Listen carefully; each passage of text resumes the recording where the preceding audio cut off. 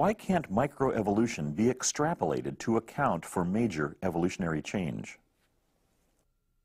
A number of evolutionists say that microevolution can be extrapolated to macroevolutionary changes. They say things like, well, you know, the distance across a big room might be pretty far, but you take one step at a time, eventually you'll get to the other side. And by other analogies like this, they try to minimize the difficulties. The problem is that when you look at real biological systems, using the analogy of walking across a room, you see that the room is not doesn't have a nice smooth floor, but there's barbed wire, and there's landmines, and there's deep chasms, and there's walls in between you and the other side.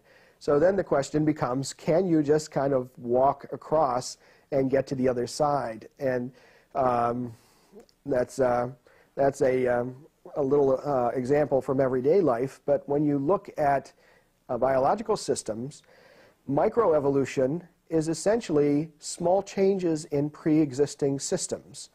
You kind of like changing the color of the paint on your car or some such thing. It has not shown, it does not show the path, as far as I see, to get to completely new systems.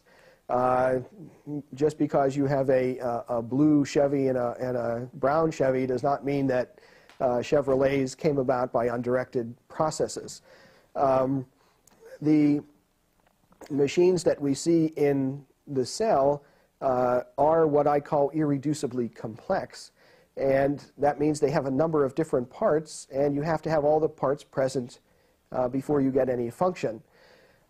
So only when you have succeeded in putting together a number of parts do you get any function whatsoever. In microevolution has to start with a pre-existing function and gradually improve it. But that does not help us to explain how these systems that require multiple interacting components get together. And so a number of people, I have met a number of people who like to say that macroevolution is simply an extension of microevolution.